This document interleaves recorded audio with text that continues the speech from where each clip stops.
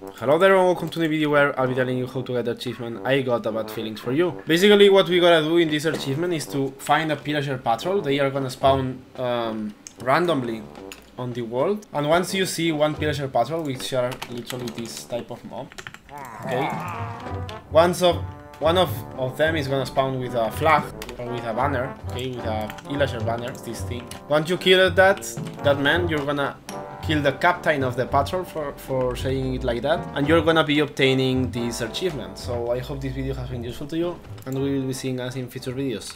Bye bye.